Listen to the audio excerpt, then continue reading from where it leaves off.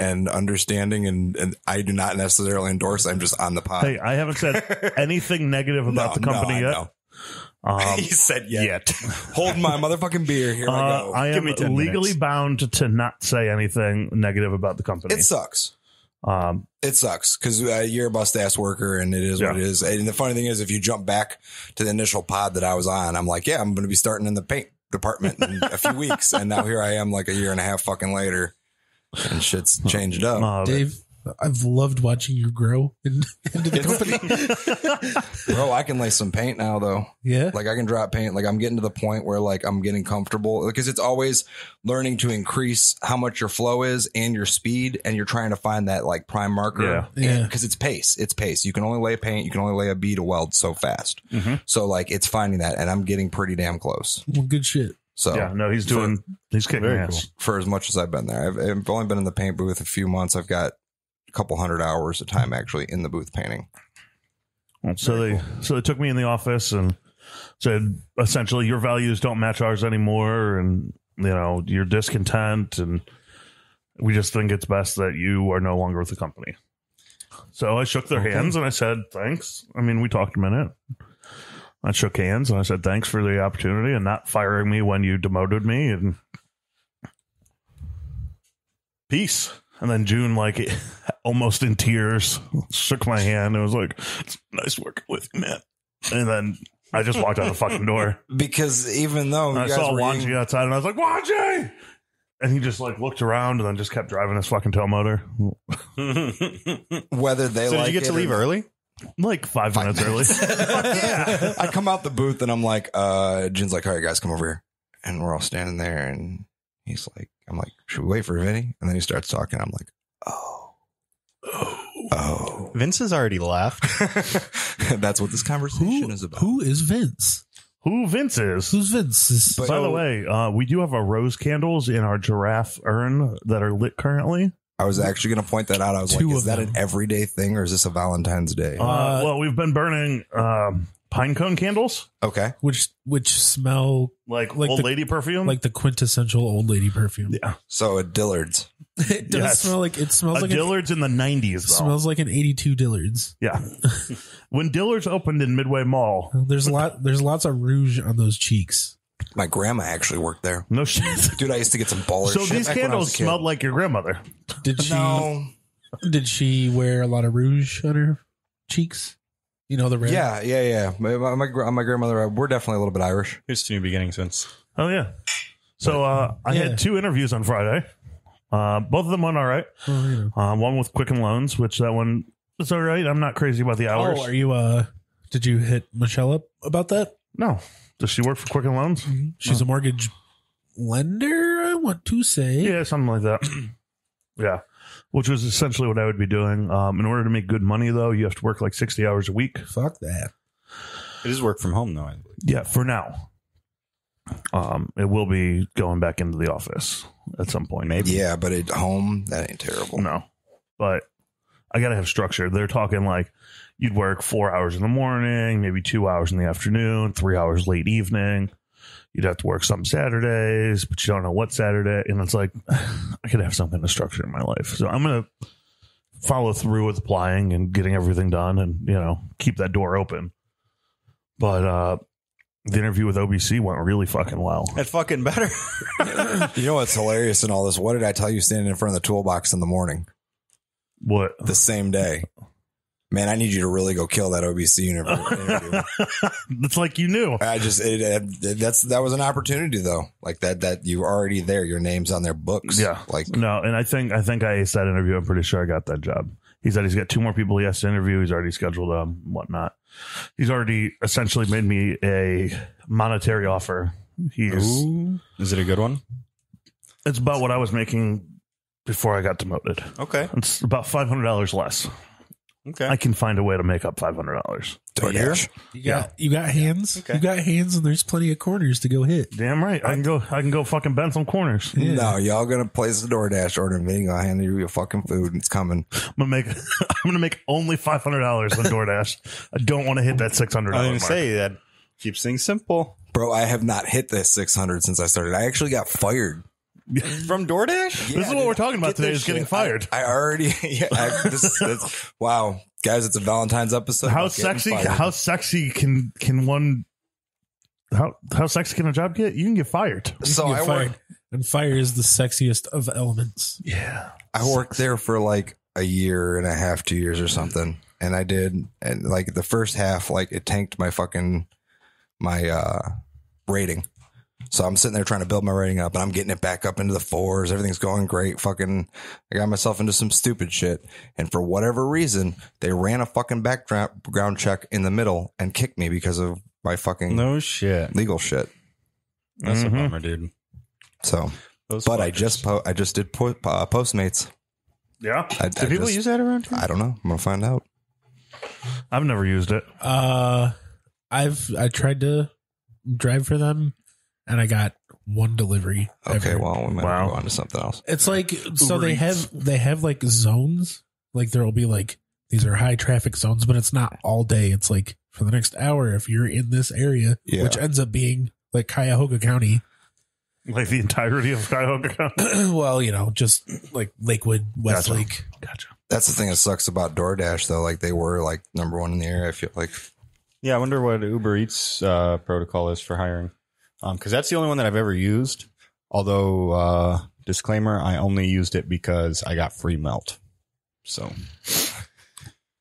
Well, fuck it. Well, yeah. It's delicious. So, right. What was the best way you got fired, Vinny? Go. Yesterday. That was it. There's Steve. Friday. Best way you ever got fired. Go. Okay, so I worked at this car dealership, Grafton Spitzer, actually, and I had like a day off. You didn't get a 2-day weekend because they were open Saturday so you would and get like Sunday, Wednesday and Sunday or some shit. Right. So my day off was Thursday. I came to work on Friday, and the whole lot was empty, and the windows were boarded up. Ow. Bob, what you got? I've never been fired. I've always quit my jobs. Nice. I mean, good for you. See, Good. that's where it's difficult because like, well, yeah, you get fired and then you flip out. All right. So I think the best one I have a couple. Never mind. It's not even really that cool. When I was doing insulation, I broke my finger, so I couldn't really do any of the work. And they sent me on like, pass a leave of absence. Well, no, they sent me out to like pass out flyers and try to get people to sign up for the program. And I was doing all that, and I was like, since I'm using my own car to go all these places, can I get any sort of reimbursement? I think they did like 10 cents a mile or something like that. Or wow, not really. No, it was like 25 cents for that day or something. And they never called me back. Wow. Because usually they would be like, oh, there's no work. And, since it's all the way out in BFE. East Cleveland and I'm in Elyria, they're not going to call me back, but they never called me back. I don't even think they gave me my last check. Dicks. Ooh, you should check with the unclaimed funds. Yeah. I found $17. Nice. I had to come up with an old copy of my W-2 because it was at an address that I couldn't prove that I lived at. Deidre has a check from when she worked at Disney that's unclaimed, and she can't get it for whatever reason. Yeah, it's a little tricky sometimes. Yeah. To Does prove. it like just find whatever jobs you've worked and see if you if some place owes you money and they can't get it to you on their, I mean, it depends. If they're not very solid accounting wise, then they would probably just forget about it. But they have to account for that in their books. So they try to give the money to you. They can't give the money to you. So there's a state collection where they handle that. Mm-hmm. Okay, I'm about to look that up. Oh, yeah. Ohio unclaimed funds. Yeah, I look it up somewhat regularly just to see if it just happens to be money there waiting for me. Hi, Devin. Hi, Devin. So I think my number one would be work in the call center. The customer don't know their password. The agent is not a direct authorized person for the cellular company. Mm-hmm. So I couldn't do anything for any of them. Spent about 2.5 minutes talking to people. And the guy basically was like, I'm going to cancel the customer and take them to another carrier. And I was like, sir, and word for word, do what you do. But, I can't remember what the fuck I said now. Yeah. Do what you do, but go fuck yourself. Because I couldn't do nothing for him. And he's cussing me out, telling me how he's going to fuck over what I'm working for and who I'm working for. And I had so much shit with that company already. Yeah. The fucked up thing is I walked out that day and this call center, national T-Mobile would, Don't sue me. Anyway, not even open anymore. Beep that out. It'll be better beeped out. Anyway. I was going to say, was this at the place in Amherst? Yes, sir. All right. So that all went down and I left after a 2.5 minute call. Right. So they ended up pulling it nationally and it became like the worst shit. Like it went overseas everywhere. They use it as this is not how you treat the customer.